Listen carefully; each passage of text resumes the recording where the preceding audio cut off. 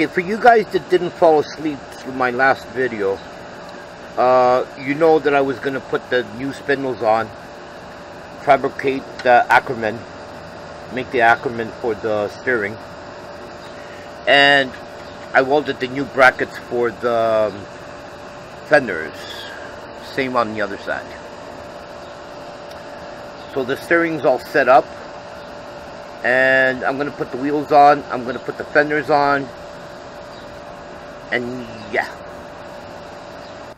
Okay, as you guys can see, steering's all done. Fenders are on, spindles are on with the springs.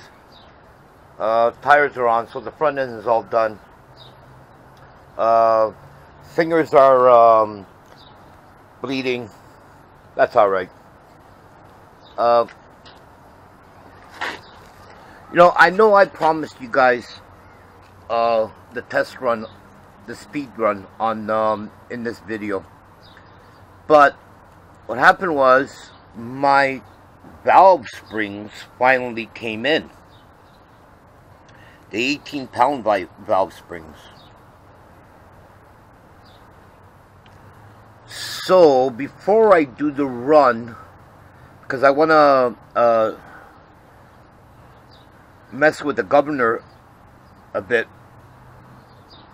I want to change the valve springs. But these things, I don't know, they don't look to me like 18 pounds. They look a little thin. The only way I'm going to tell, like I said, I've never changed any of this or anything, so the only way I'm going to tell is when I get the other ones off. So I'm going to show you guys how I'm going to do it. It'll be my first time, so bear with me. But yeah, we're going to do that first, and then go over the whole cart. I'm going to go over the whole cart, and then we'll do a test run. Okay, I went ahead and I removed the spoiler just so you guys can see what I'm doing here. I'm going to have to remove these 4 bolts, as you guys know already, probably.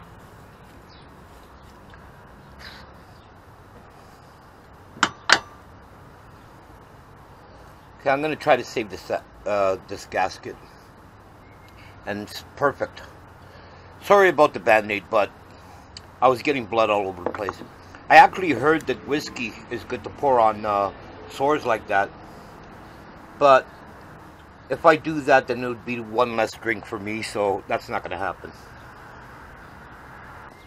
Okay, I removed the spark plug. I'm going to bring the piston up to top dead center.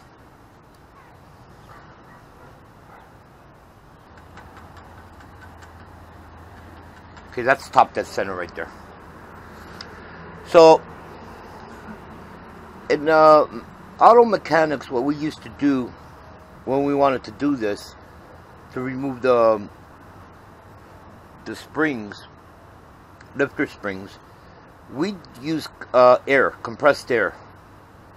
But I don't have a fitting to screw into here and to plug a hose in, or whatever, to keep the air always in there. So I'm going to use what I guess everybody uses, is a piece of rope or a string, and shove it in here to keep the valves from not sliding down.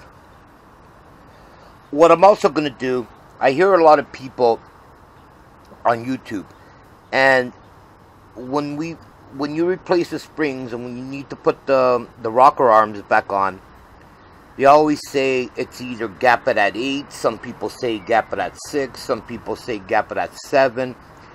I'm actually not even going to go by anybody, because who the hell knows who's right or wrong. So what I'm going to do is I'm going to use a feeler gauge, and I'm going to check the gap before I do anything on what these are set at right now. And then I'll put it back exactly the same. I think that's the best way to go. Okay, I watched Red Bear's Garage. He did these springs once, and I think he set the exhaust at 8 and the intake at 6. So I'm going to try 8 and see if any of these.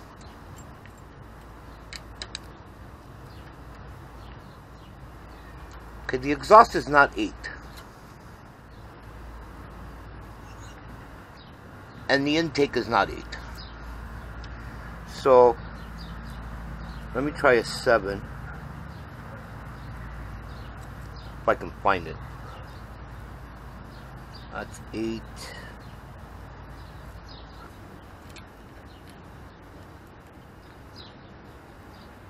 Okay, that's not a 7. That's a 7.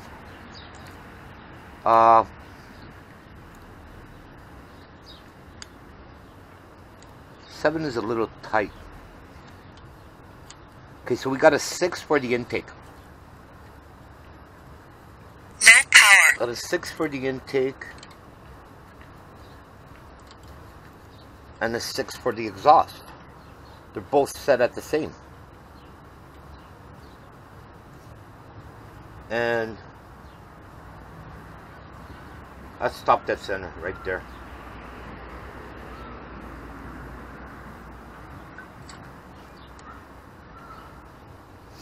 Actually, the 6 fits in the intake better. Let's try a 5.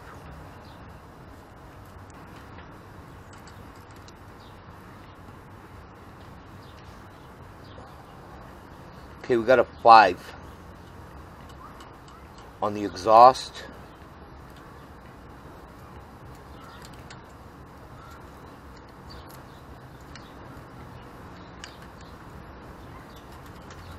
Five on the exhaust.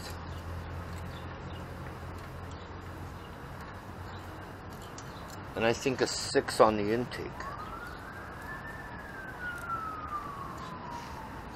Bear with me here. I don't want to mess this up.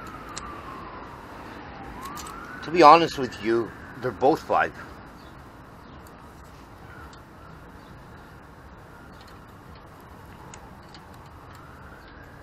They're both 5. So I don't understand where he got his... well, he says he got it from some kind of book or... actually, the intake... Okay, here we go. The exhaust is a 6. And the intake is a 5. Okay. So exhaust is 6, intake is a 5. Anyway, I'm not criticizing and I'm not saying that anyone is wrong or anything. I just want to check these because I want to put it exactly back the same as it was. So exhaust is 6, intake a 5. Cool? Cool. Okay, I'm just going to shove some string down here. Rope, twine, whatever you guys want to call it. I got to get something to help me shove it right in.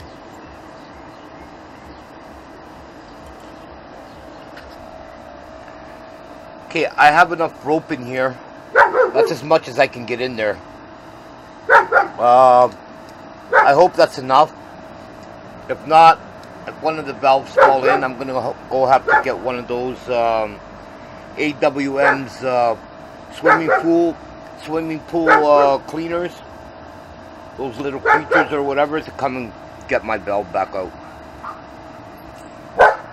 Okay, so now I'm going to remove this clip.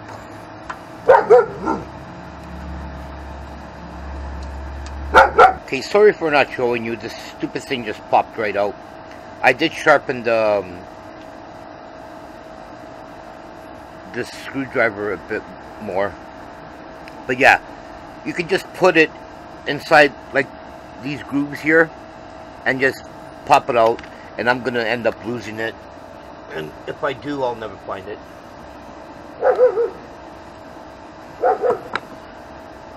Okay, the pin will come out. And I just dropped something. Oh, that's the push rod.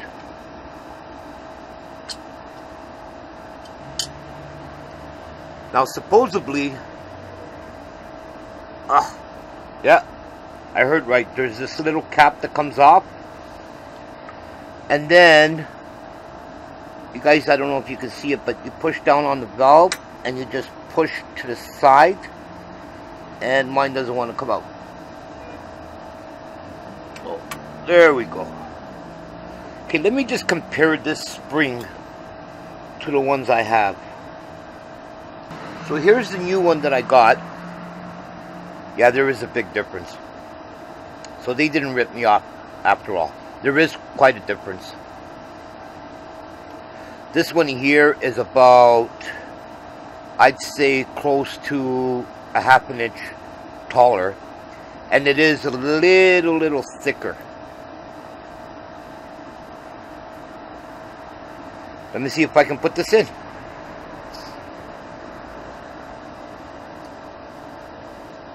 I don't know if I'm strong enough for that.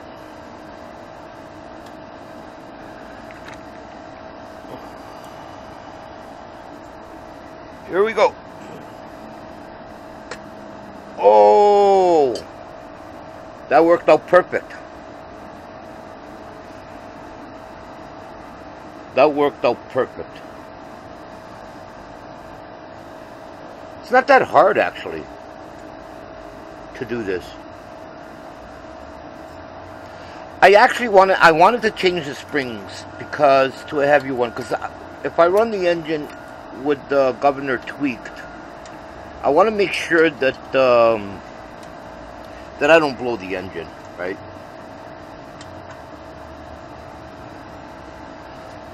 Okay, let me get this out. I want to make sure that the push rod is centered down at the bottom. I gotta find some woman to work with me. They have thin fingers, skinny fingers. I gotta find one that doesn't drink too much though, because then I gotta waste my booze on her.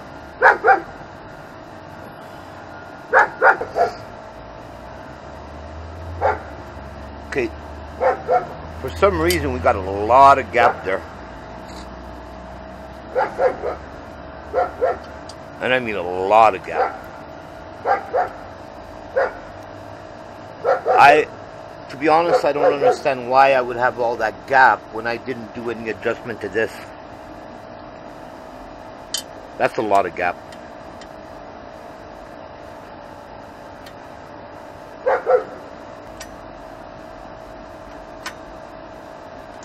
I don't know, I'm just confused. There shouldn't be that much gap.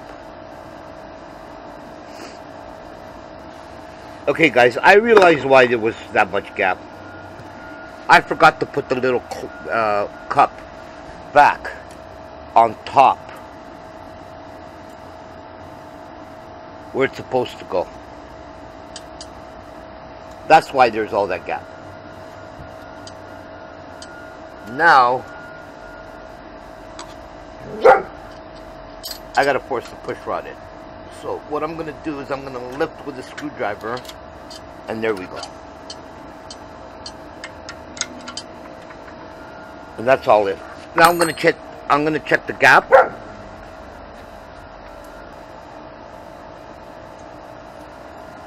Okay, so what we said, or actually what I said, it was 6 on the exhaust and 5 on the intake. So let me see if this is right now. Yeah, I got that right. It's 6. So I don't have to do any adjustments here. Like, I'm not 100% sure if you change the springs you have to set it to a different thing. I really doubt it. The movement is the same, so just the piston works a little bit harder. Anyway, I'm going to put all this back together. I'm going to change this one. You guys already saw me changing this one. I'm going to put all this back together. I'm going to end this video over here. I know I promised you guys the test run of the speeds with the converter and with the converter disengaged and everything. But I do promise you on my next video, that's what I'm going to do. Alright, let me just finish this off. Put this back together. I'm going to see what I can do with my rotor. And hopefully tomorrow or the next day, depending. Tomorrow's supposed to rain again here. So either tomorrow or the next day, I will have that speed test for you. So Atzar, David Johnson, T-Man. Cheers, guys.